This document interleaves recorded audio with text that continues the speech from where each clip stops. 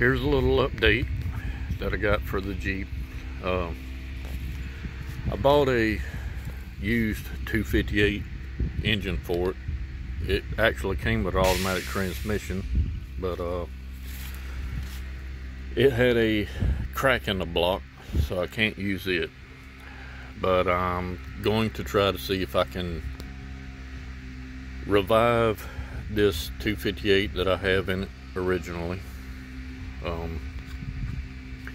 I did put my hardtop on it because the soft top was dry rotted and cracked. I got it in like 2001.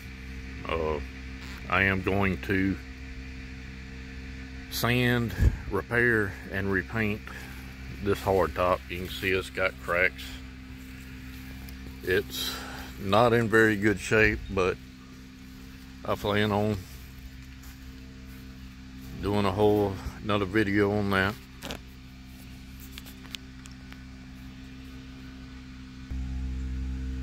I still have the soft doors on it for right now because it's not my daily driver, but I am going to completely redo the driver's door.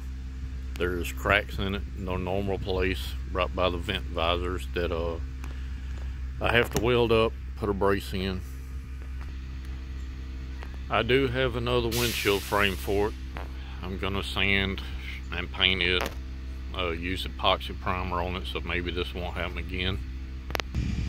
It does run very good now. It just smokes a little bit, so we're gonna see what we can do about that. We're gonna take the head off of the cracked block that I bought and see if we can rework it and possibly put new rings on the 60 over pistons that are already in the block that is good, that's in it right now, and see if that solves the smoking problem. If that doesn't work, I'm gonna have to probably put a 4.0 in it or possibly a V8. I don't know yet. And again, thanks for viewing. Like and subscribe. I'll update as I do more to it. Thank you.